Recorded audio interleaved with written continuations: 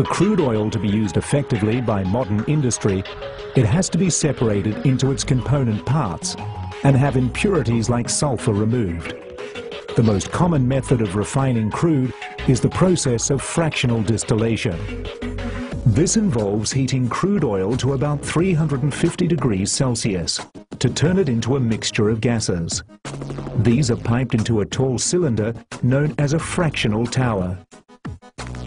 Inside the tower, the very long carbon chain liquids such as bitumen and paraffin wax are piped away to be broken down elsewhere. The hydrocarbon gases rise up inside the tower, passing through a series of horizontal trays and baffles called bubble caps. The temperature at each tray is controlled so as to be at the exact temperature that a particular hydrocarbon will condense into a liquid. The distillation process is based on this fact.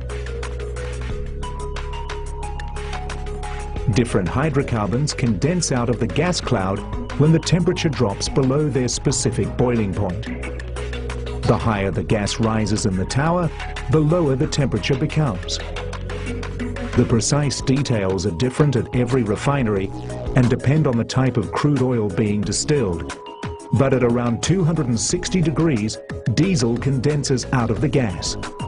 At around 180 degrees, kerosene condenses out. Petrol or gasoline condenses out at around 110 degrees, while petroleum gas is drawn off at the top.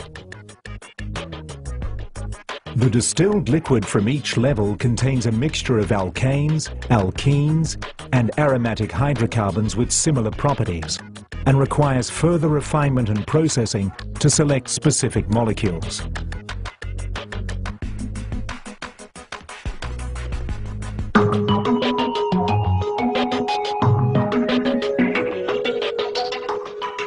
The quantities of the fractions initially produced in an oil refinery don't match up with what is needed by consumers.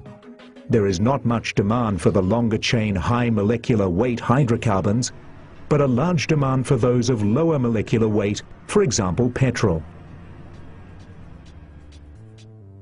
A process called cracking is used to produce more of the lower molecular weight hydrocarbons. This process breaks up the longer chains into smaller ones. There are many different industrial versions of cracking, but all rely on heating. When heated, the particles move much more quickly, and their rapid movement causes carbon-carbon bonds to break. The major forms of cracking are thermal cracking, catalytic or cat cracking, steam cracking, and hydrocracking. Because they differ in reaction conditions, the products of each type of cracking will vary. Most produce a mixture of saturated and unsaturated hydrocarbons. Thermal cracking is the simplest and oldest process.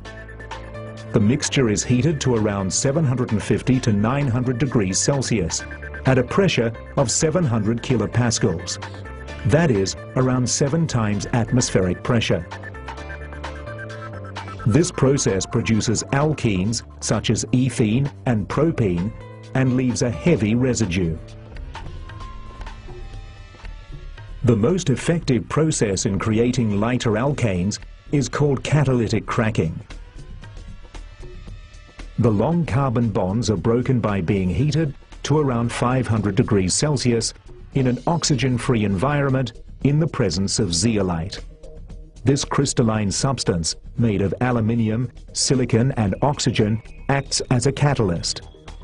A catalyst is a substance that speeds up a reaction or allows it to proceed at a lower temperature than would normally be required.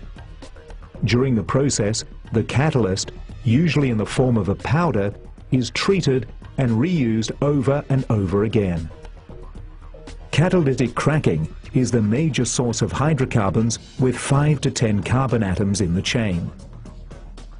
The molecules most formed are the smaller alkanes used in petrol, such as propane, butane, pentane, hexane, heptane, and octane, the components of liquid petroleum gas. In hydrocracking, crude oil is heated at very high pressure, usually around 5,000 kilopascals, in the presence of hydrogen with a metallic catalyst such as platinum, nickel or palladium. This process tends to produce saturated hydrocarbons such as shorter carbon chain alkanes, because it adds a hydrogen atom to alkenes and aromatic hydrocarbons. It is a major source of kerosene jet fuel, gasoline components and LPG. In one method, thermal steam cracking, the hydrocarbon is diluted with steam and then briefly heated in a very hot furnace, around 850 degrees Celsius, without oxygen.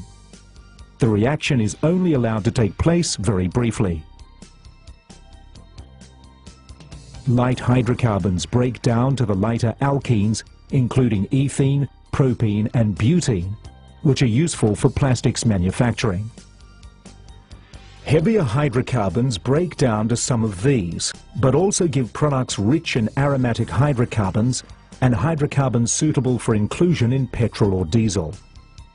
Higher cracking temperature favors the production of ethene and benzene. In the coking unit, bitumen is heated and broken down into petrol alkanes and diesel fuel, leaving behind coke, a fused combination of carbon and ash. Coke can be used as a smokeless fuel. Reforming involves the breaking of straight-chain alkanes into branched alkanes. The branched chain alkanes in the 6 to 10 carbon atom range are preferred as car fuel. These alkanes vaporize easily in the engine's combustion chamber without forming droplets and are less prone to premature ignition, which affects the engine's operation. Smaller hydrocarbons can also be treated to form longer carbon chain molecules in the refinery. This is done through the process of catalytic reforming. When heat is applied in the presence of a platinum catalyst, short carbon chain hydrocarbons combine to form aromatics used in making chemicals. A byproduct of the reaction is hydrogen gas, which can be used for hydrocracking. Hydrocarbons have an important function in modern society, as fuel, as solvents, and as the building blocks of plastics. Crude oil is distilled into its basic components. The longer carbon chain hydrocarbons may be cracked to become more valuable shorter chain hydrocarbons, and short chain molecules combined to form useful longer chain molecules.